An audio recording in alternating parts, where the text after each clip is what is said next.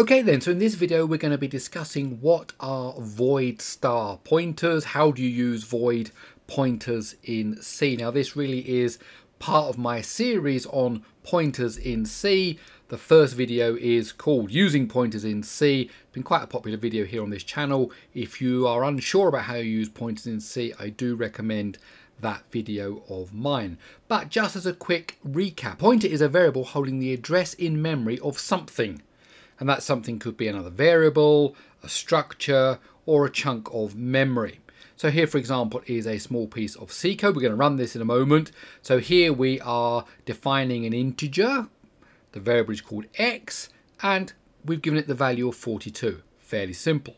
But this is a bit more complicated. Here we've got an int star. That means it's a pointer, and I've called it, to help us understand, pointer to x. Okay, and its value is ampersand x, means the address of x.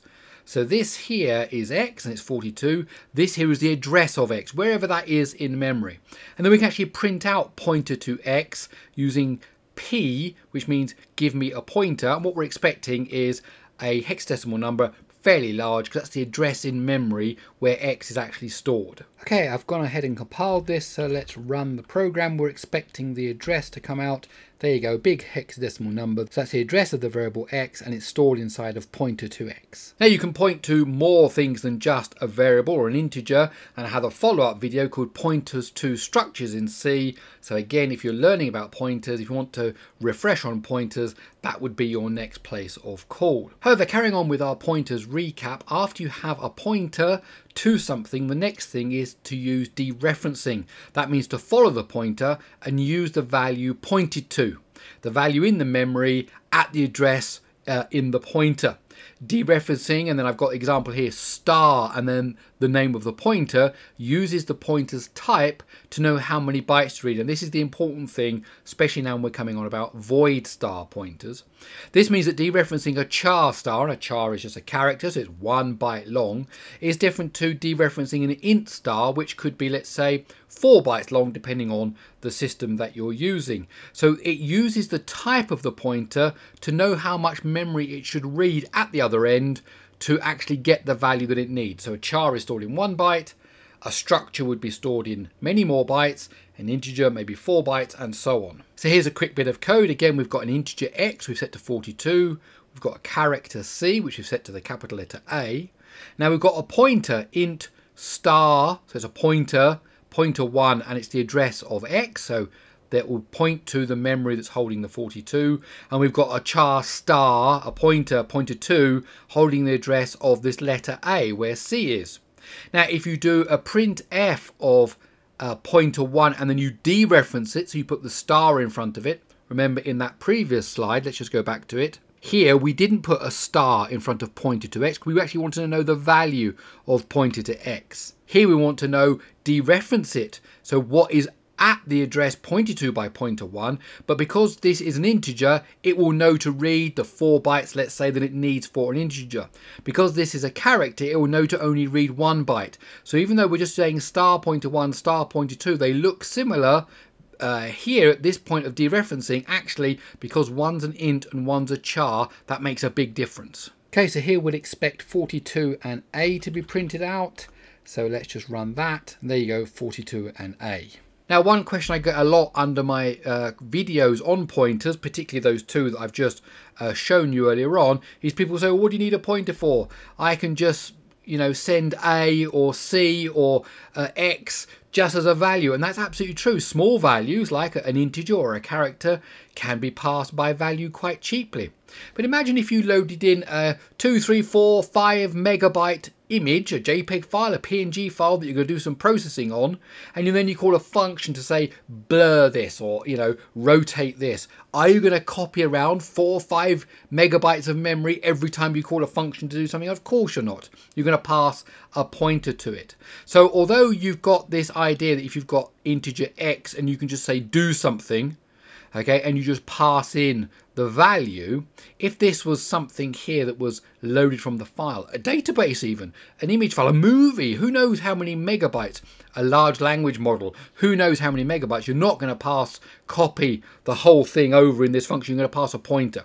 And that's the power of pointers. You can point, leave something in memory and then just reference it and say, actually I'm dealing with that chunk of memory, go and do the work on that. So what is a void star pointer? A void star pointer is a pointer with no associated data types. It's not a char star, it's not an int star or whatever. It can hold the address of any data type, and then later it can be typecast to another pointer type. So here's back to our first example. I've got integer x 42. I've now got void star pointer 1 is the address of x, so it's pointing to that 42.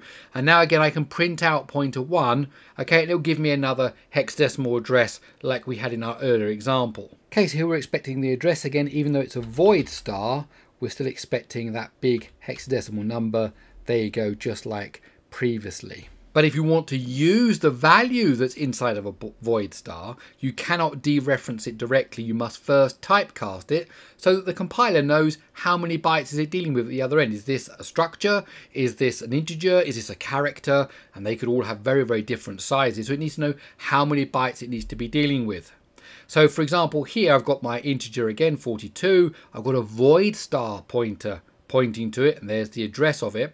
But before I use it here to print out 42, the value there, I have to first of all cast it to an integer star. So I'm saying this void star pointer is actually an int star pointer, a pointer to an integer, and then I dereference it. So cast first, then dereference. Read it from right to left. Pointer, cast it to be an integer pointer, and then dereference it. Okay, now we're casting it to the integer pointer, so we should run that and get 42, and there we do.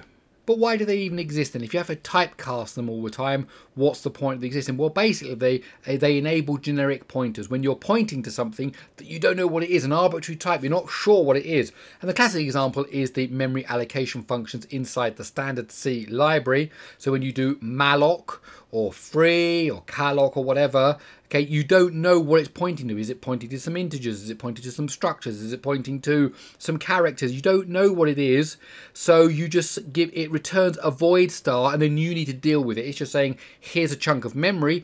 I don't know what you're going to put in that memory. Are you putting in integers? Fine. Are you putting in characters? Fine. But I don't know at this point, so I'm just going to give you back the chunk of memory and address to it. You deal with the types yourself inside the C programming language. So I've got a whole video on malloc, free, and how to avoid buffer overruns with those, again here on this channel. And here's an example, very simple. So here we're using malloc, we're going to allocate 64 bytes, and it will come back as a void star, but I'm actually going to say, no, I want you to use it as a char star. So you cast it to a pointer to a character, which we then put into S here. We can then copy over hello world into that chunk of memory, dealing all now with characters. And finally, we can print it out. So if we run that, we're going to get hello world. Okay, so we allocated some memory and then we put the string in it. And so we should get hello world printed out. And that's it. Okay, that's it. My name's Gary Sims. I do hope you enjoyed this video. If you did, please do give it a thumbs up. And if you enjoyed this video, then please stick around by subscribing to the channel. Okay, that's it. I'll see you in the next one.